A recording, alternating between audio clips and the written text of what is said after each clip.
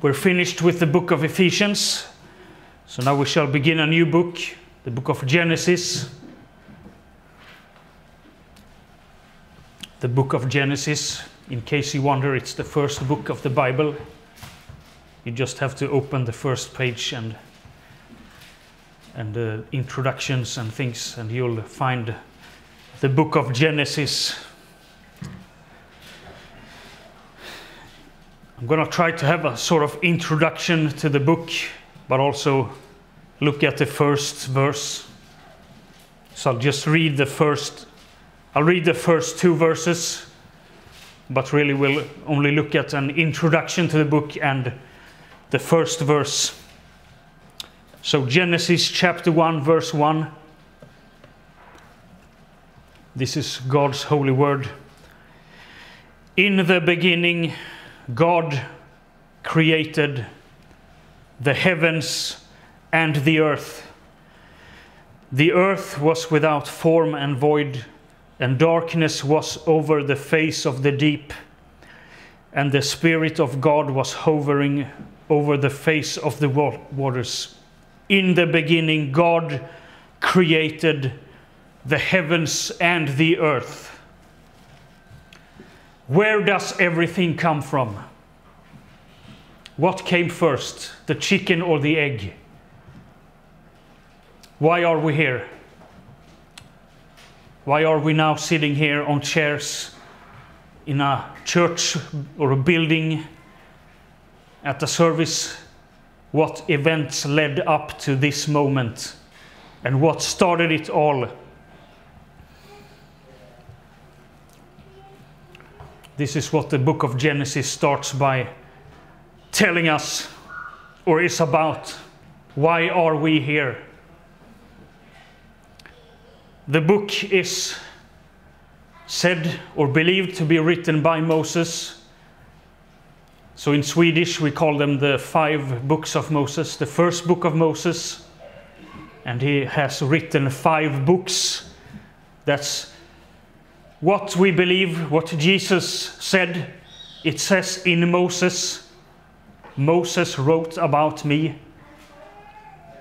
So it's fair to say that this was written by Moses or edited by Moses in some way. That these stories, this history that is in this book and the rest of the 5 books, the law, the Torah, is written by Moses under the inspiration of the Holy Spirit in some way.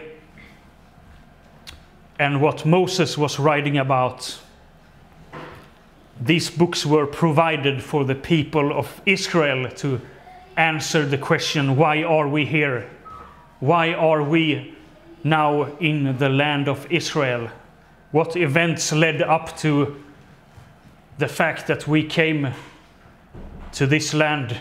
And what are we doing here? And what are we supposed to do here?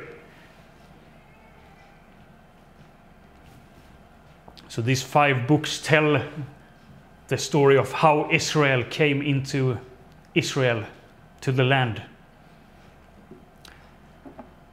It tells about, firstly, how God created the world. Not only the history of the people of Israel, but the history of the entire world. The creation of the world, how it all began. The book of Genesis begins like this and ends where the people of Israel are in Egypt. How did they end up in Egypt? That's what the book of Genesis talks about. What events led up to how they came into Egypt. So it is a story or history. It's a real story, a real history about real things, explaining how Israel ended up there, how we ended up here, how everything came to being. It is a historical book. It's not poetry. It's not psalms. It's not just wisdom literature. It's a historical narrative that tells the history of things that happened in reality. It's not a bunch of myths concocted by people for some reason. It is a real history of real events, real things that happened about 6,000 years ago, at least 10,000 years ago, or at most 10,000 years ago, but not in a too far distant future if we ask what the text is saying. So it is a historical book, and it's a straightforward, simple line that this book begins with. In the beginning, God created the heavens and the earth. It doesn't make colorful words or descriptions or poetic utterances or writing around things, trying to make them sound beautiful or nice, or trying to make it sound like something. It is a straightforward, simple fact that it starts with.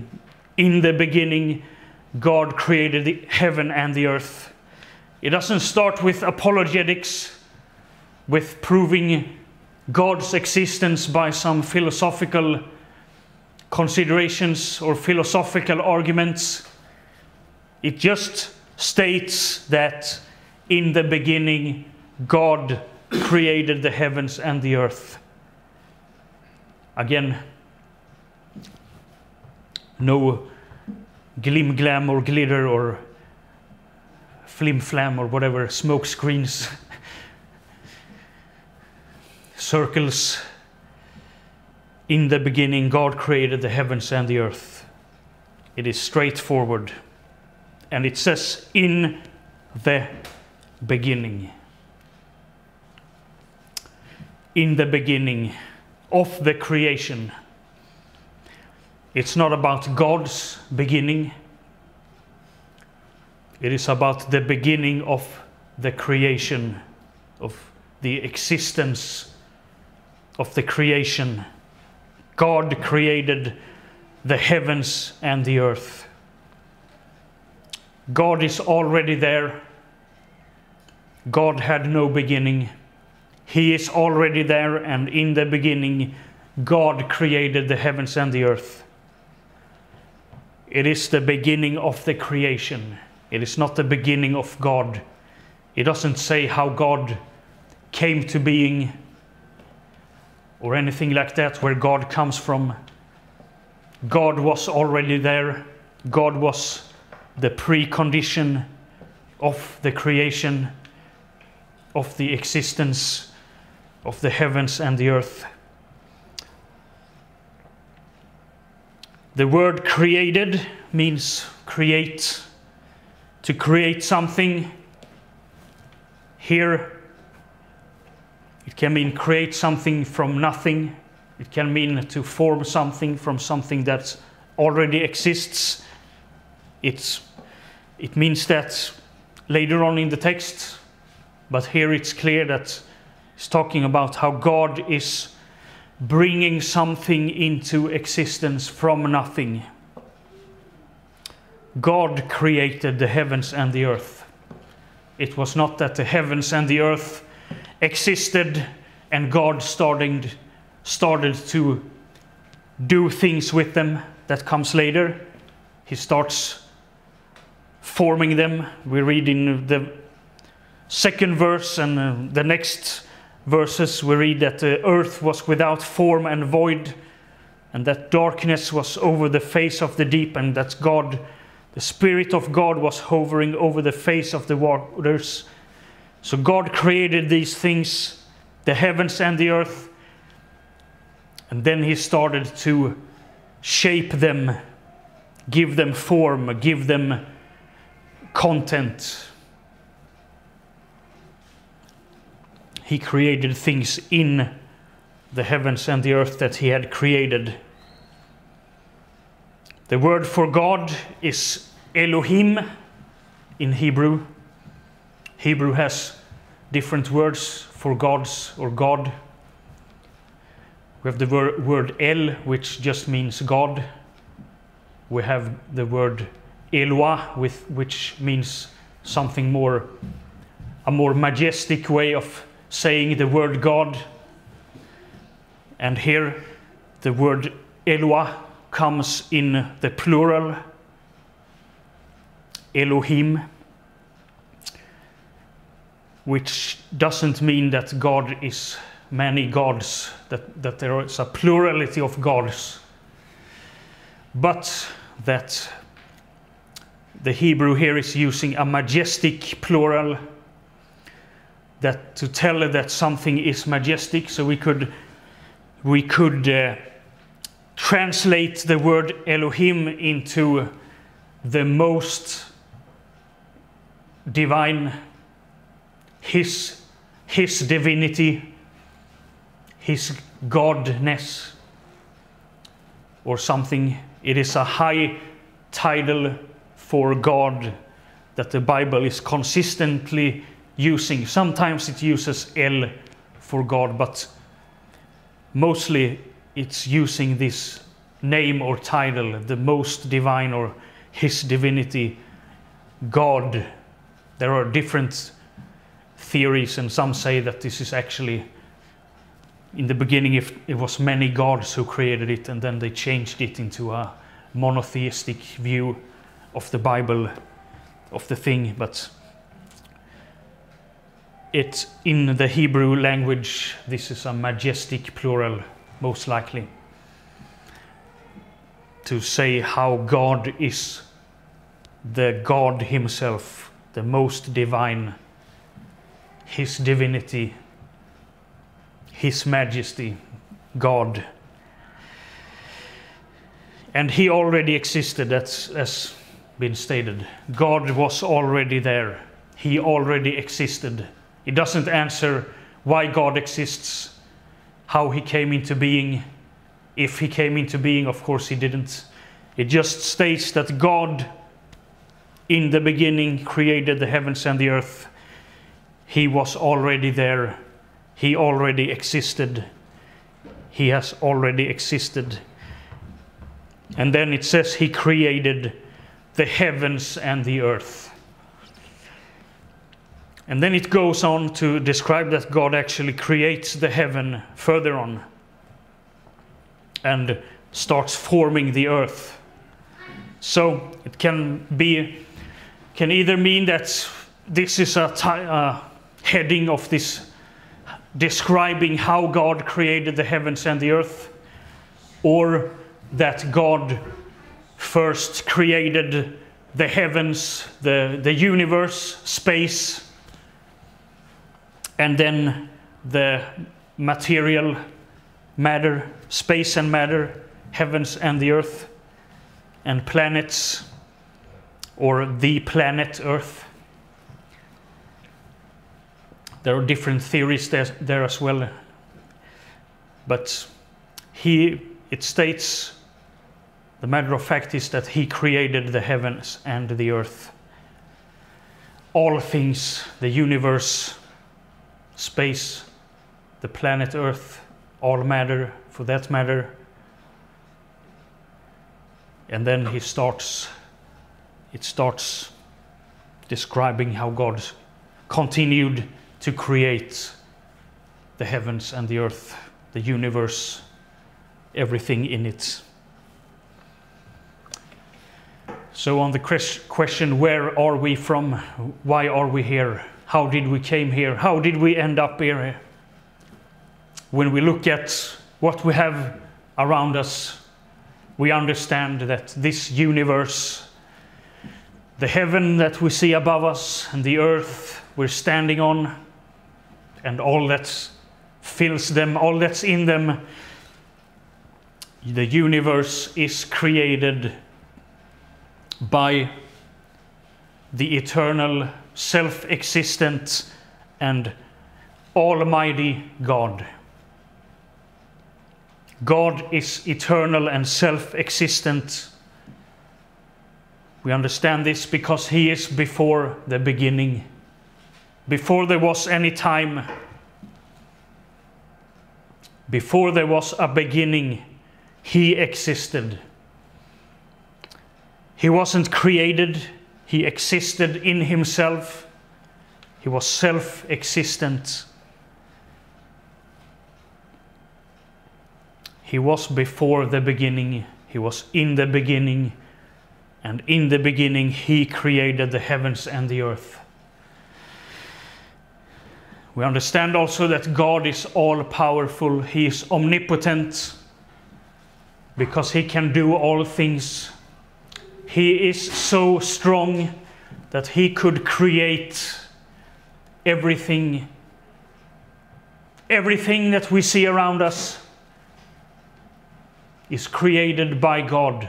That's how strong God is. That's how mighty God is. He can do all things that He wants to do. He is so strong that He could create everything from nothing, to create the heavens themselves and the earth itself. In that way we know that God is all-powerful. Look around you when you're outside. Look at the mighty creation that God has created and understand that He is so powerful that He can do all things that He wants to do. We know also that God did this by His own decision. It was God's own decision to create, and again, doesn't explain how God decided to create. He doesn't feel that need, or God doesn't have that need to explain much about Himself right here in the beginning, or explain Himself why He does things that He does. He just states that in the beginning I created the heavens and the earth. In the beginning God created the heavens and the earth. He decided to do it and He did it. It was His own decision. There was no other thing. He was in Himself, existing forever, and decided to create. And here is where the beginning came. In the beginning God created the heavens and the earth. And we cannot understand, we can't grasp this thought that during all eternity God existed and suddenly He started creating the heavens and the earth. We can't grasp how eternity can go on forever, and some time during this eternity God decides to create the heavens and the earth. We cannot grasp, we cannot understand. We just have to take it for what it says. In the beginning God created the heavens and the earth.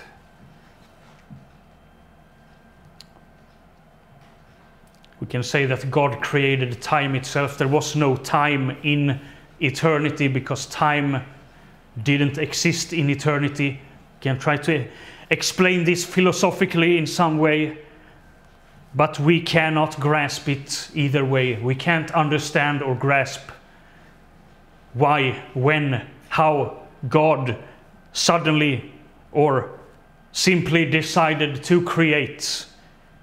He made that decision by Himself, by His sovereign will, and we are just to receive that fact.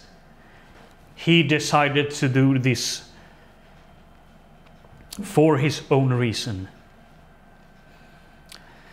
We can see that God is here. We can see that the Spirit of God is here in verse 2. We can see that all the three persons of the Trinity is actually present in the beginning when God created the heavens and the earth. We know that all things, that Christ was there during creation, that Christ himself is the head and the beginning. There is an interesting thing with the word beginning in Hebrew, reshit. So in Hebrew, a word consists of three characters, three root characters, and this word has to do with something that is first. The word head comes from this word rosh. The word beginning, reshit, comes from this word. We can see that Christ is this beginning himself. Christ is the head, the rosh, and the beginning himself. We can read in Colossians chapter 1 and 16 through 18, where it talks about the Son of God, the beloved Son, in whom we have redemption, who is the image of the invisible God, the one who brought forth, the one who birthed all creation. Colossians 1:16 through 18. For by him all things were created, in heaven and on earth, visible and invisible, whether thrones or dominions or rulers or authorities, all things were created through him and for him, and he is before all things, and in him all things hold together. And he is the head of the body, the church. He is the beginning. He is the beginning. He is the head, the firstborn from the dead, that in everything he might be preeminent. Christ himself is the beginning in which God created the heavens and the earth. In him, Paul says, he is the beginning, he is the head, and in him, and by him all things were created in heaven and on earth. All things were created through him and for him, and he is before all things, and in him all things hold together. The Son of God, or God the Son, is right here in the book of Genesis at the very beginning, because he is the beginning. He is the very first word that occurs in the entire Bible. In the beginning, God created the heavens and the earth.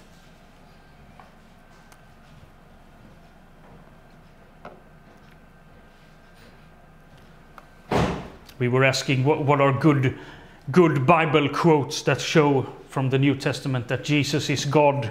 I think Colossians is the clearest, that shows that he is God who created all things, that is before all things, holds together all things. We can read further that all things are created in Christ. Hebrews 1:10. Again, he's talking about the Son of God, the Son, God the Son. Verse 8, of the Son, he says, and so forward. And then God says to God the Son. God the Father speaks to God the Son and says, you, Lord, laid the foundation of the earth in the beginning, and the heavens are the work of your hands.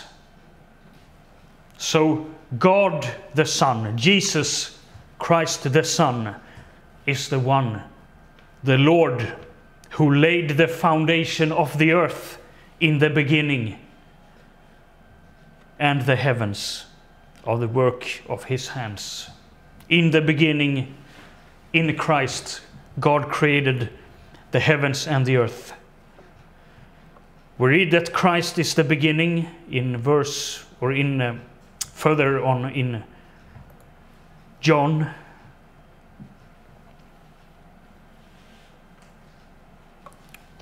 John chapter 1.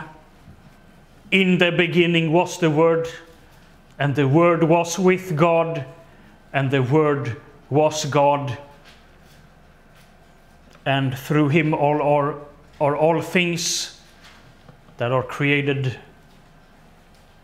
and without him nothing exists out of those things that exist. And the Word became flesh. In the beginning was the Word, and the Word was with God, and the Word was God, and the Word became flesh. Talking about Jesus. Again, Colossians, as I read, Colossians 1:18 states that he is the beginning. And also in Revelation, he says, Jesus says in Revelation 21, verse 6, he said to me, it is done. I am the Alpha and the Omega, the beginning and the end. He is the beginning. Jesus is the beginning. Jesus existed before the foundation of the earth. In Proverbs 8, we read about the wisdom of God, which is a messianic passage in the book of Proverbs. Jesus refers to this when he says that he is the wisdom of God. And here he speaks again, the Lord possessed me at the beginning of his work, the first of his acts of old, referring to creation. In the beginning God created. Ages ago I was set up at the first, before the beginning of the earth. When there were no depths, I was brought forth. When there were no springs abounding with water, before the mountains had been shaped, before the hills, I was brought forth. Before he had made the earth with its fields, or the first of the dust of the world, and so on. Literally, it says that he was anointed ages ago. So there in verse 23 in chapter 8, Proverbs 8, it says, from the age I was anointed. From the age I was anointed. Christ, the anointed one, was set up before the age. We read the same thing in 1 Peter 1:20. Here he's talking about the Christ, the Lamb of God. He was foreknown before the foundation of the world, but was made manifest in the last times for the sake of you. So we see that Christ is here in the beginning. When God created, it was in him that all things were created that exist. Now,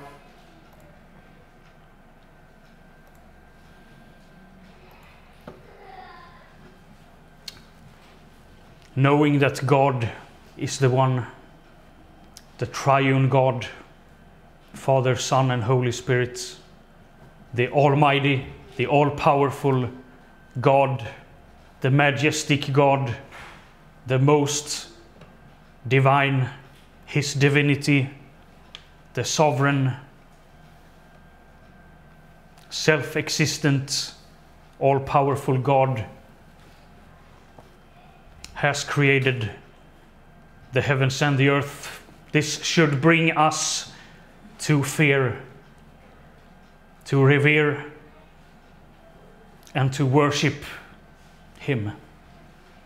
That's why He created all things. Psalm 19:1 says that the heavens declare the glory of God. The heavens declare the glory of God. When we go out and see the heavens and all creation, they declare the glory of God, that He is glorious, that He is all-powerful, that He is to worship, to be feared, to be awed.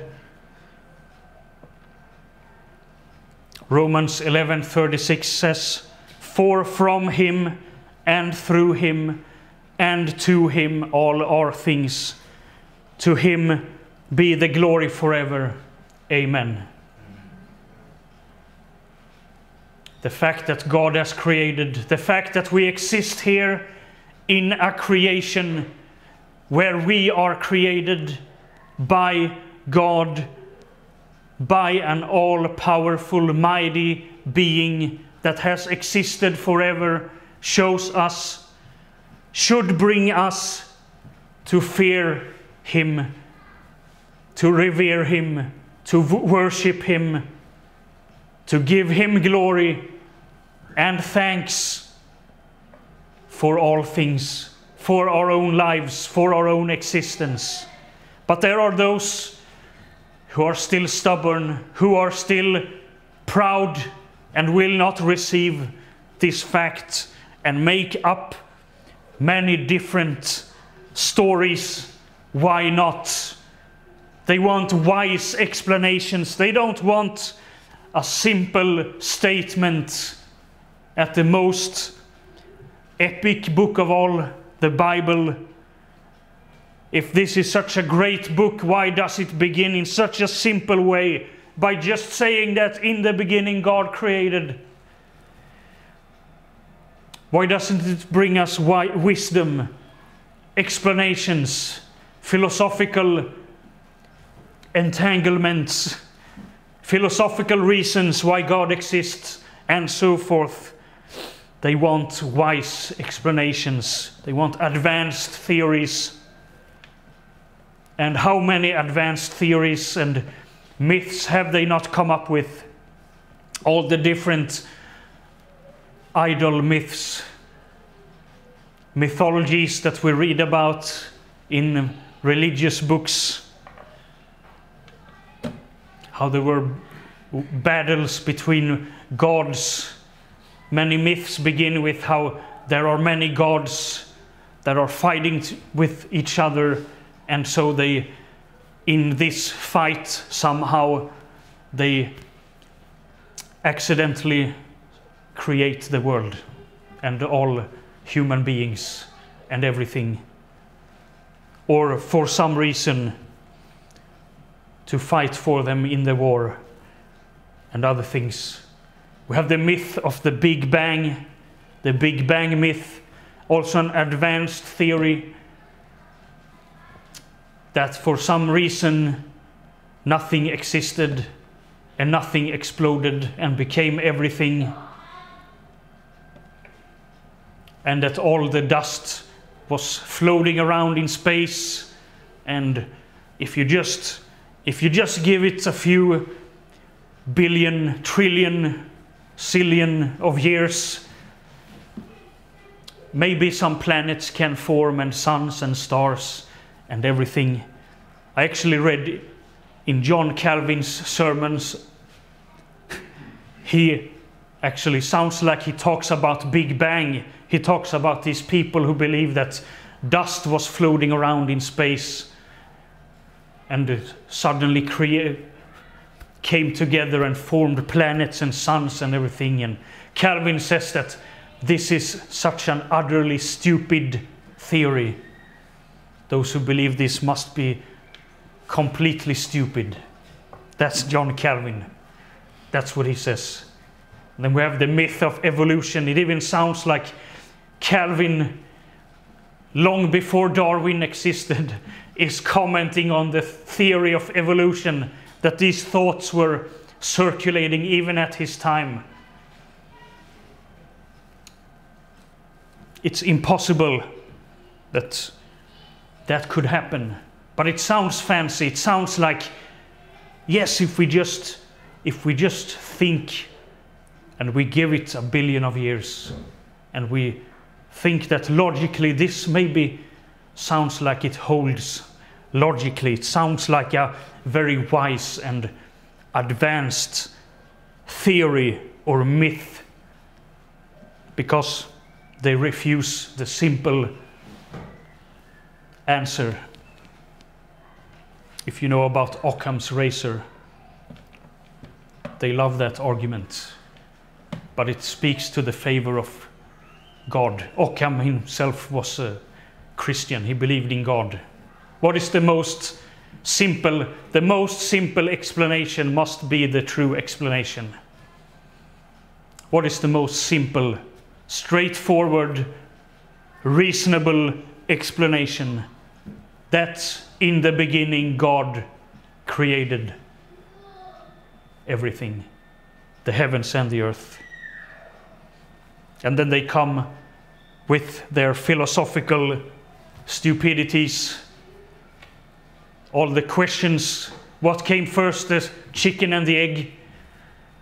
They get all these problems. They cannot answer these philosophical, funny trivia questions because they refuse to believe in God. The Bible gives the clear answer. God created the chicken or the hen first.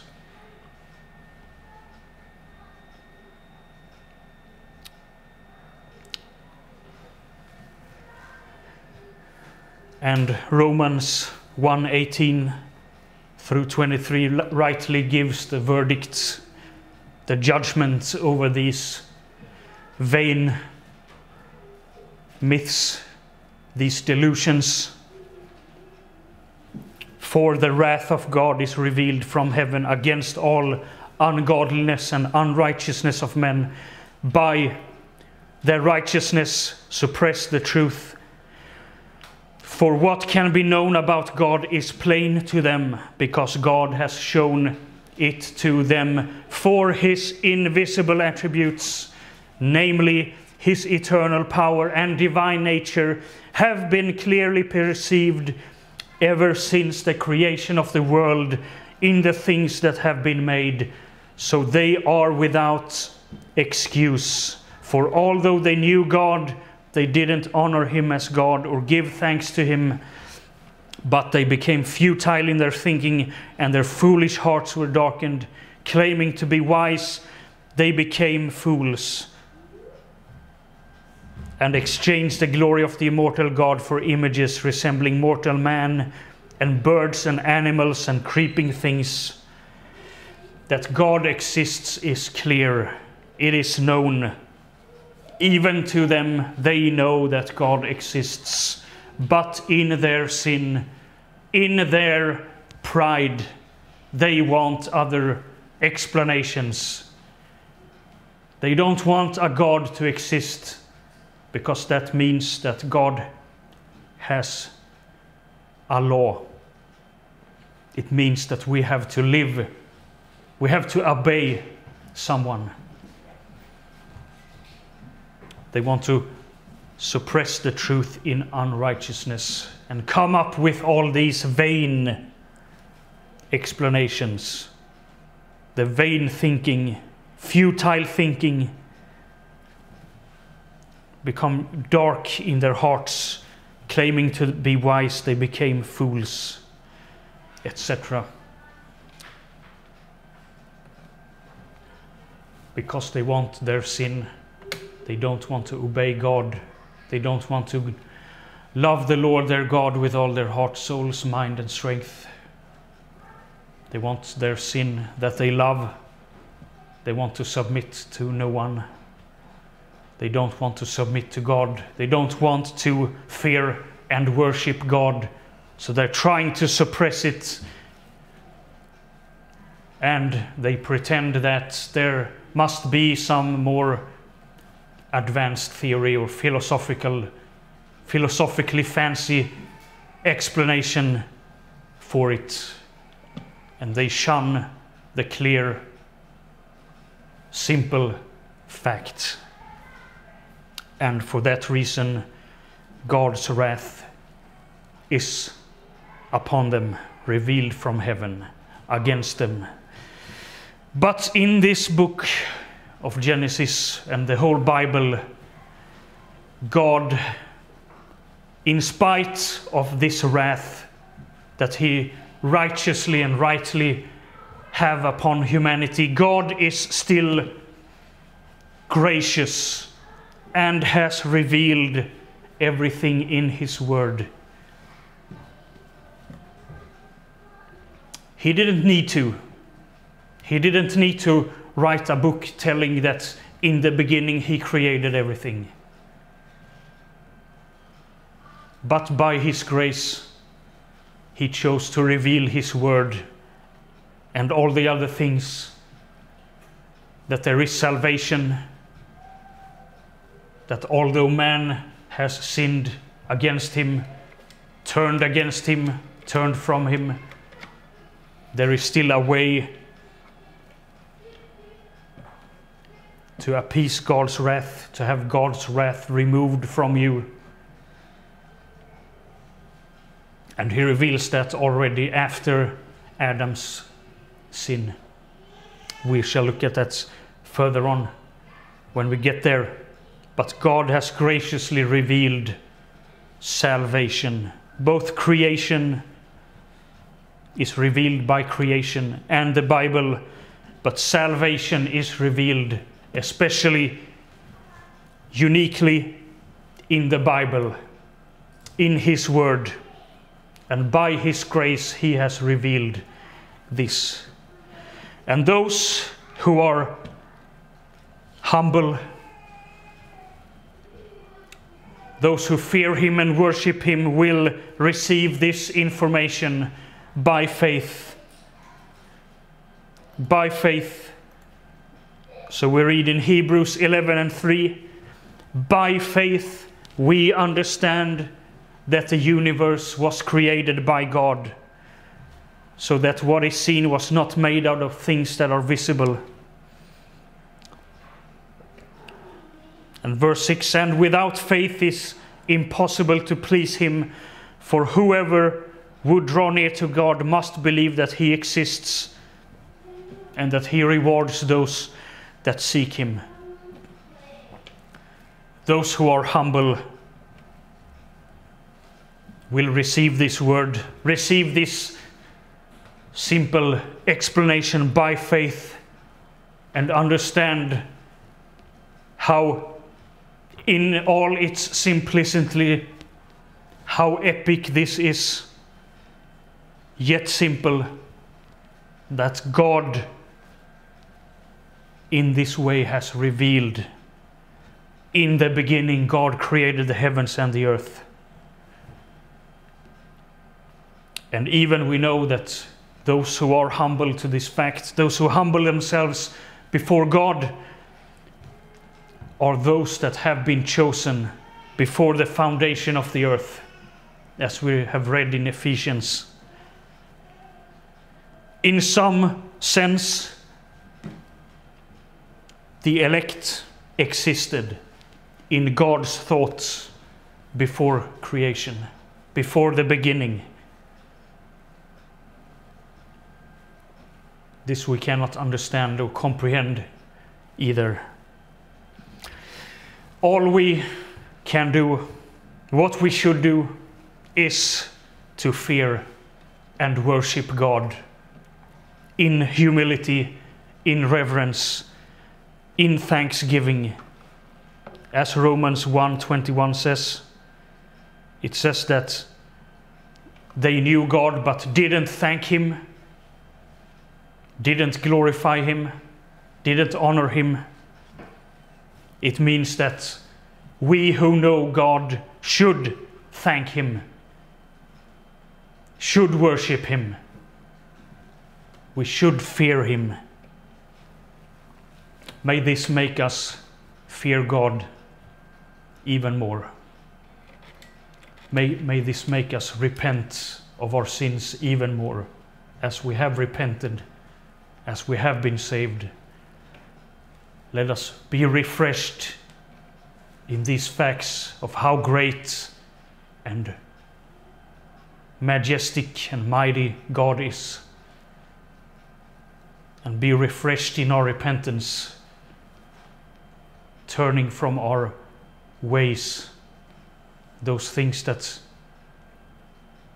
disgrace God, displease God, knowing that He has created us, knowing how big He is, how great He is, and to live for His glory, as He says in Romans 11:36 again. For from Him and through Him and to Him are all things. To Him be the glory forever. Amen. Let's pray.